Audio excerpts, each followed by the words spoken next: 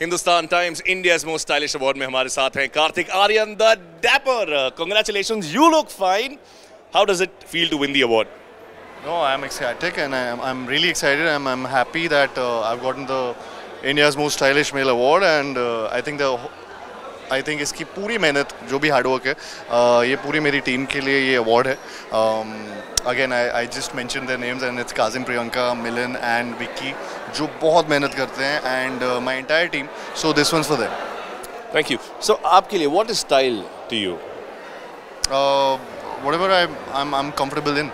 I think that's what style is. It's not about the brand. It's not about any label. It's always about what makes you, be comfortable.